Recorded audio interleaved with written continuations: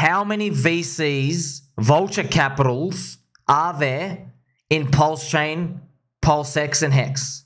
0. How many exchanges were bribed with PulseChain, PulseX, and HEX liquidity coins to go dump on everyone? 0. None of them were bribed. How many insiders are there in the PulseChain, PulseX, and HEX ecosystem? 0. There are no insiders. How much of the allocation of all the coins was given to esteemed individuals, BS marketing treasuries, and all the other insiders and secret poopy heads? 0. There were no special privileges. There were no special allocations. And yet still, we are early. Because how many of the public crypto mainstream influencers will publicly come out and say that they like Richard Hart? 0. The exchanges hate him. The exchanges hate us. The mainstream crypto influencers hate him. They hate us too. Everyone hates us. And what that means is there's opportunity still, because we went minus 99% down and they still couldn't kill us. We have mind share. We occupy real estate in all of crypto industry's minds. And they've reserved that spot for hatred. But let me tell you this. I think crypto people aren't really as hateful as they claim. I think when they talk about hate, they're really talking about red candles. So I think now that the candles are green, we're going to see a switch. We're going to see some people flip from hate to kind of hate to neutral to like to love, and then I can't live without it. And that's your 100x opportunity. PulseChain, PulseX, and HEX. I don't know how far they go. Don't bother asking. There's going to be a big shock to the system when everyone realizes that they've been doing crypto wrong. They are participating in VC insider grifts made for soy boys by soy boys. Their goal is to give the coins to the market makers on the exchanges, let everybody get happy with the low float scam of the pump, and then when no one's looking, they unlock the coins and slowly OTC sell out because they don't even believe in their own technology. Crypto is like real estate. Michael Chad Saylor, Bitcoin is digital New York real estate. Pew, pew, pew. Laser eyes. It's true. Ethereum can be thought of like New York City. It's okay for there to be another New York City, friends, but it doesn't start as New York City. It starts as a little cabin by the woods. There's some tigers and some lions rolling around. That's how it starts. So this is our chance to be early. Now, here's the thing. Everyone tells us we're early. Are we always early? No. Many scams and grifts out there exists. And everyone says, golly gee, we're the shiny new thing. Please come join us. I don't know how the future goes, but I can tell you right now to ignore the 140 content creators in PulseChain and to ignore the 68 streamers and to ignore Matty Allen literally making a HEX conference and PulseChain conference every single freaking year, to ignore all of them and tell me, hey, golly gee, I'm just going to fade it and move away. You're playing it wrong. So I'm not promising you anything. This is not financial advice, okay? But there's an opportunity here. And the opportunity is for you to come and sail on the friendship. There are many other layer 1 chains, friends, and they have paved the way for other alternative layer 1s. Ethereum is beautiful. Ethereum is great. EVM has basically won the standard. Maybe the game's not over, but for now we can see EVM is very popular. When we look to other chains, you can see similarities and patterns. The thing with the other chains, though, is a lot of them are older. For example, Cardano is now in its 3rd cycle. Cardano has 50,000 daily active users today. Look at these real numbers, 50,000, all right? PulseChain has around 13,000. And these are not just bots. These are actual people. You can see these. This is daily active wallets here. Today is 17,000. It's starting to move up. And we know from Metcalfe's law, if PulseChain got to Cardano's daily active user base, that's a 3.8x. But the beautiful part about our friendship is then I can tell you Metcalfe's law and the value of a network. To get the value increase, the price increase, the size of the big, fat, thick, juicy green candle, it's not 3.8x. It's 3.8x squared. You will get the number 14.7x.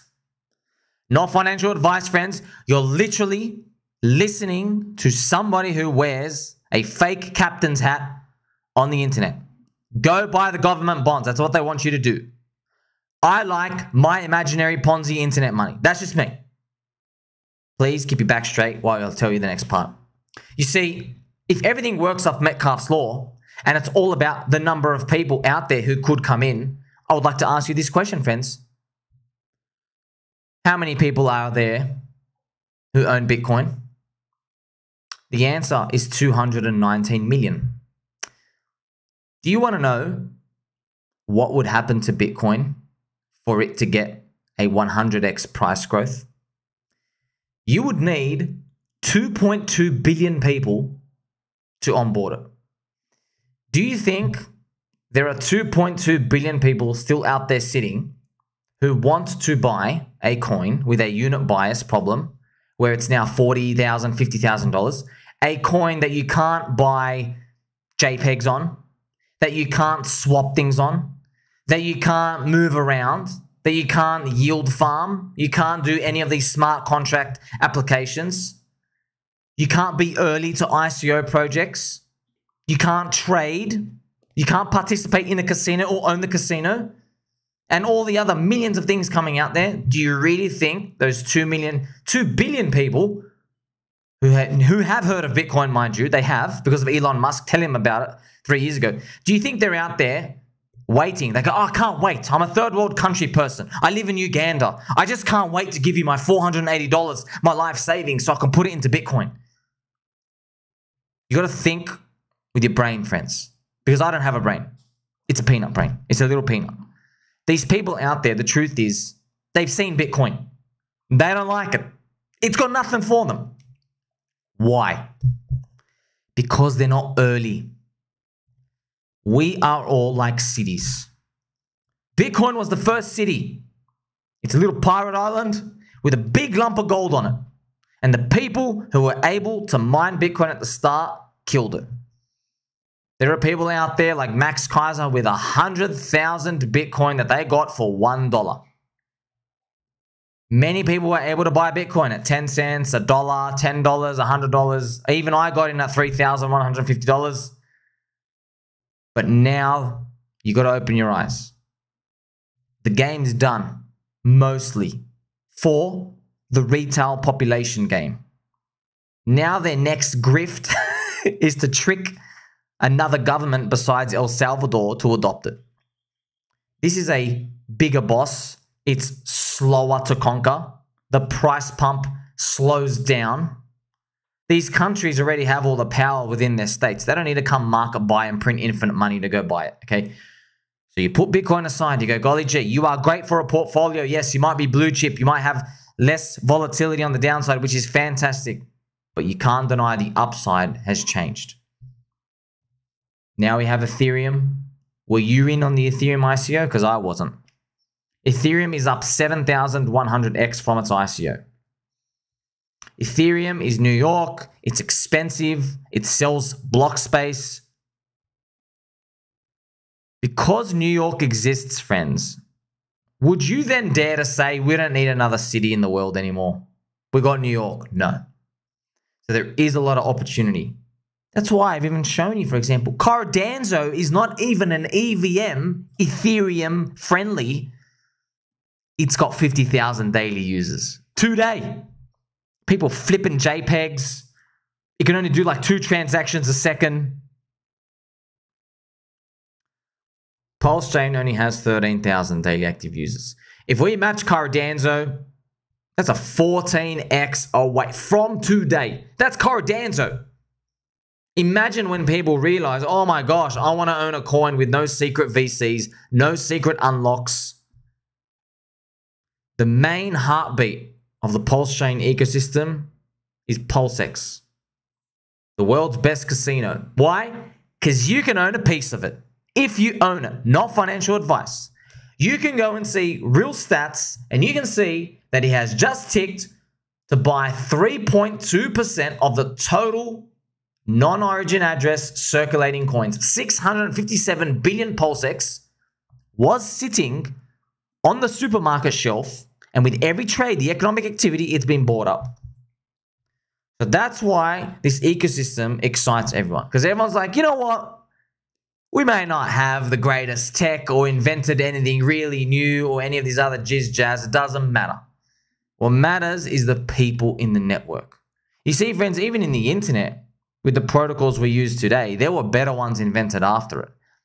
It was just that the cost to switch in everyone's mind was so high, no one really cared. And they just dealt with it. Maybe we're witnessing it today. But there are a lot of EVMs. So what separates PulseChain from everything else? Well, I just told you. If we know it's not about the technology and the community is the asset, not the code, then maybe, friends, you have to study the rails of marketing, branding, influencers, the voice channels, more than the code. Simply put, you can go onto Twitter. I've done all the hard work for you, friends. I know you like it. Long and hard, family-friendly show. Like, subscribe. I have been watching, like an atomic clock, every day, wink, wink, the number of followers on all the PulseChain, PulseX, and HEX influencers and community members. I've been watching it rise like a step case every single month. Every single one, friends. I mean everyone. Okay, I ain't going backwards. And I remember the power of one shiller in 2021 and all the stories I would hear about one person talks about one coin and the crowd just rushes in and they all go get grifted after one each other. All right? They just go fall over each other, roll over each other, go buy a pump and a dump scam and get wrecked. What if in this upcoming bull market there are 30 PulseChain, PulseX, and HEX Twitter channels, YouTube channels that have all grown together with the loudest megaphone in crypto?